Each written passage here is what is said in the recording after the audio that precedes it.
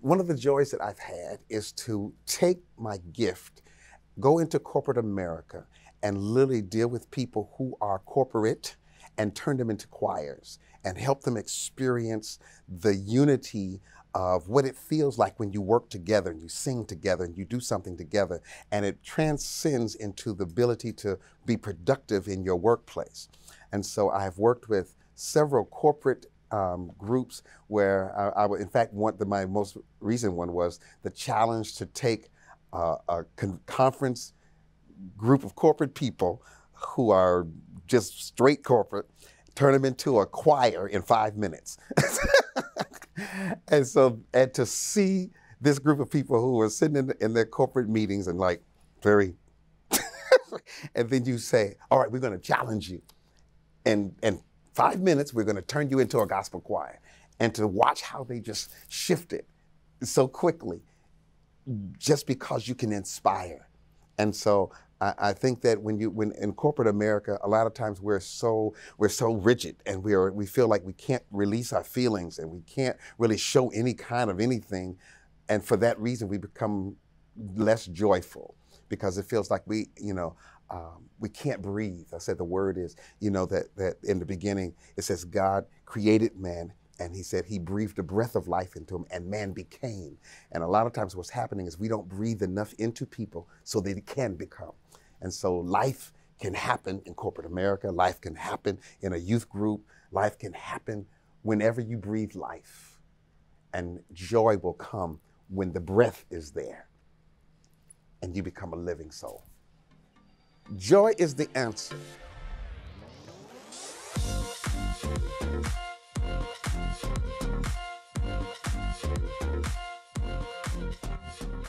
My name is Dr. Walt Whitman. I am here in the city of Chicago. I was led to this place because of Lynn Sanders, a young lady that is very supportive of my work. And she's always kind of leading me into new places. I am the founder and director of the Soul Children of Chicago, which is the oldest internationally acclaimed Grammy Award-winning youth gospel choir in the nation. We're very proud of that. Drug-free, gang-free, academically inclined young people from 7 to 17. We're celebrating 39 years this year, and as I say, very scandal-free. As a person that works with youth, and a lot of times in the youth, and people that work in the youth arena, a lot of times you hear a lot of things that are negative. And so I'm very proud to say that we haven't had that. And what we do is actually inspire young people, literally globally all over the world, and to bring that joy by breathing life into their purpose and then allowing them to become purposeful. And so with the Soul Children, my little motto is that we're training up the next generation of global leaders. And so, and as a musical group, we've definitely have developed teachers and principals and pastors and worship leaders and artists. And so we have a long list of folks who have been, quote unquote, breathed into and life given to and purposed. My purpose, I guess, is to lead large bodies of people into the presence of God. And so to give people an experience, every time I leave them with something that is undeniable. So my purpose is, so that means wherever I work, wherever I go, when I do workshops and teachings and whatever, and even with the Soul Children over these 30 years, I can look back and see that what I've put in them is still in them.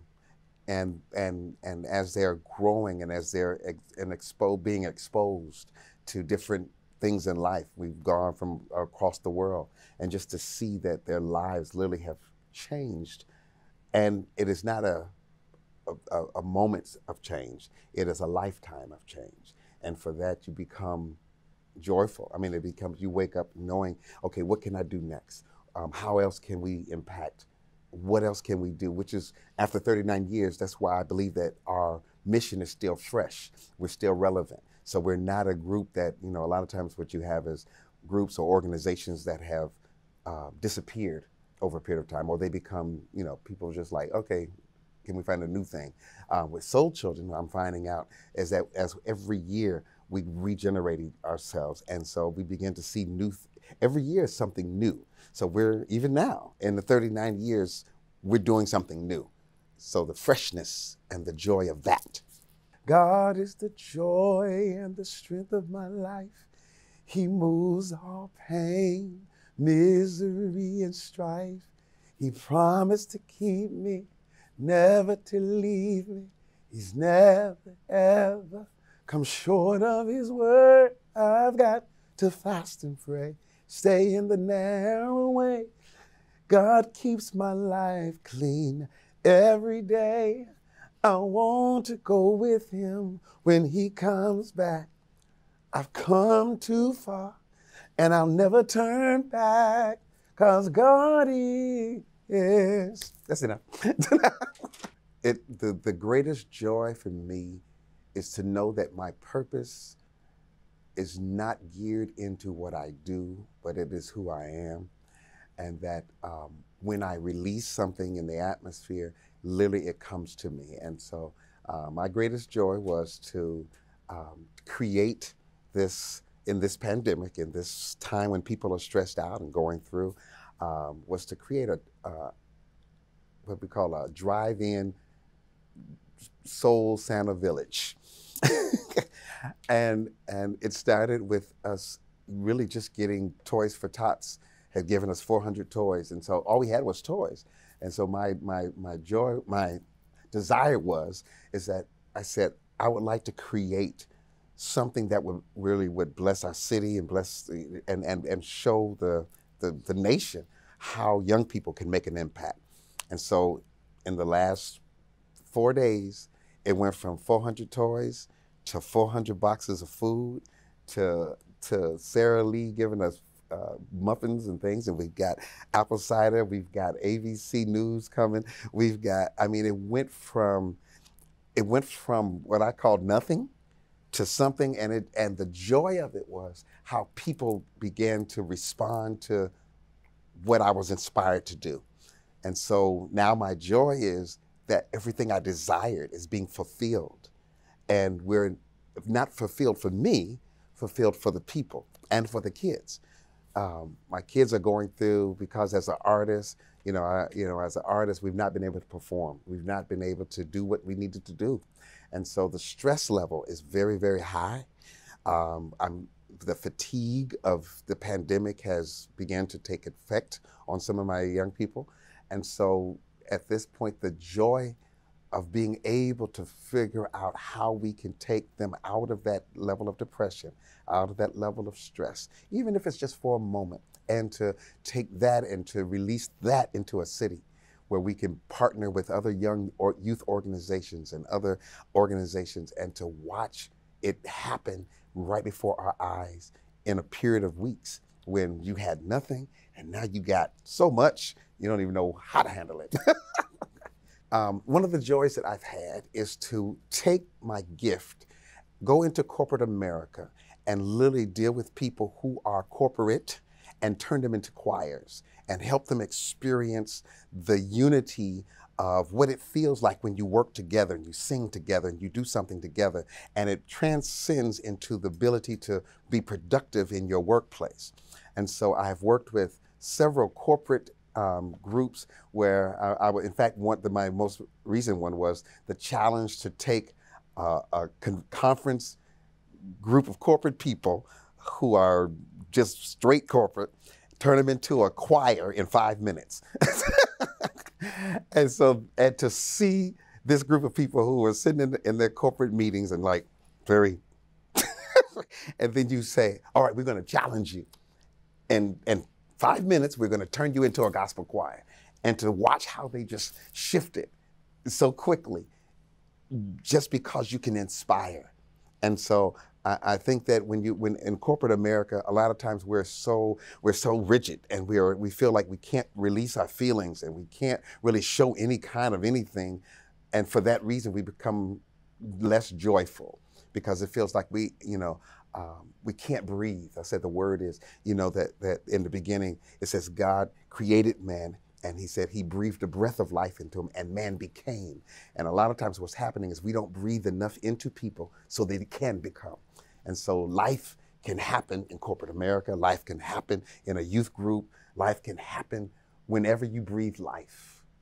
And joy will come when the breath is there and you become a living soul. Gifts. You give life, and life produces gifts. And so, which is what I do. I take what I have, I give it to people, and what I give to people is gifts of life and gifts that keep on giving.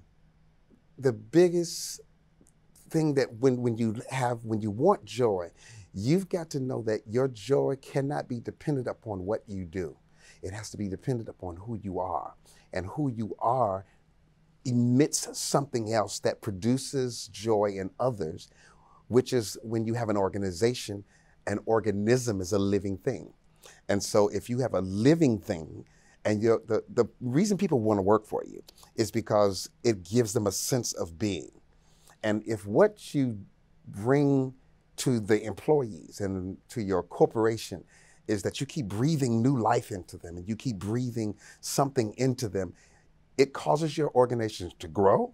It causes your organization to succeed. It causes your organization to prosper because when people are happy, they'll produce.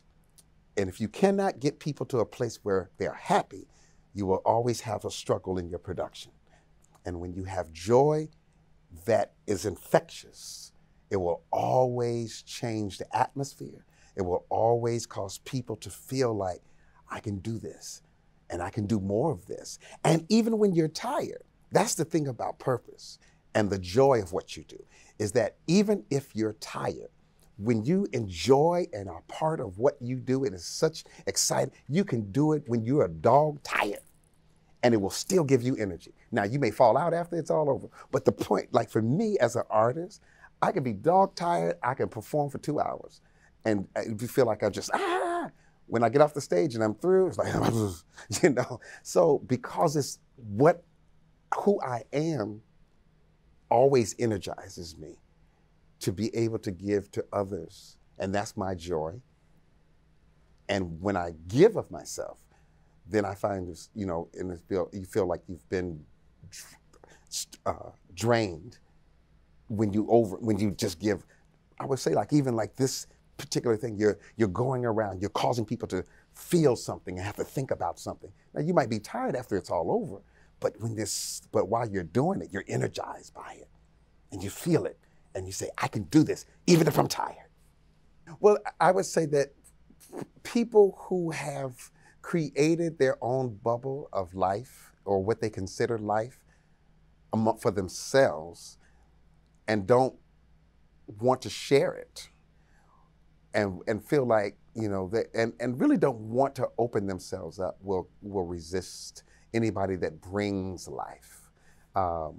People that want it, you can't feed a person that's not hungry. You know, and as if you want joy, if you want to have that sense of peace, so that when you go home at night, you're not just going home, but you can go home with a level of thinking and thought, and you can rest, because joy will bring rest. If you're not if you don't have joy, you will be tossing and turning all night. You'll wake up tired, you'll wake up irritable, you'll wake up impatient, you will wake up with everything that people will be scared to talk to you, because you are not at peace with yourself. You don't have joy within yourself. You don't enjoy what you do. You just like the results of production. And if they don't produce, you're angry. But joy will say, if they're not producing, maybe there's something I need to give to them to respond to. My chair of joy is in my living room. I live on the 4th floor, and so I have a balcony. And so my chair of joy would sit in front of my balcony window, and so that you can see and look out and see the vastness of the sky and see the birds flying and see the trees blowing and take a little cup of coffee and just sip and just feel like and breathe in and experience all that life has to offer to you so that you can be able to breathe that life back into the people that you have to go and face every day. If people did this 4 times a day, I believe what we are experiencing now in our global community, where people are literally angry, the world is they're at each other's, I mean, we're divided in every area, from religion to political arenas to whatever. We're just divided. But if people would just take a moment and just stop and just say, let me breathe life into you, and not look at you as a political party or a religious party or black or white, that Black Lives Matter or All Lives Matter or what. It's about, forget all of that. Life. Everybody is life. And let me breathe new life into you. And it changes the world. Joy is the answer, because when you operate in joy, it will always be contagious. It will always affect people around you. It will affect the atmosphere that you're in. It will shift any atmosphere that you walk in, so that there's never, ever the moment where you have to feel like that you cannot breathe. Joy will always cause you to have fresh breath. Joy is the answer. Actually, I think it's good because it has caused me to have to think about and to reflect on, and actually, it's actually challenging me to take what I'm expressing now to a whole nother level with my own organization, to get them to be able to even think like that, because you're challenging thinking processes. And so when you think about it now, you take it everywhere you go, because you're gonna,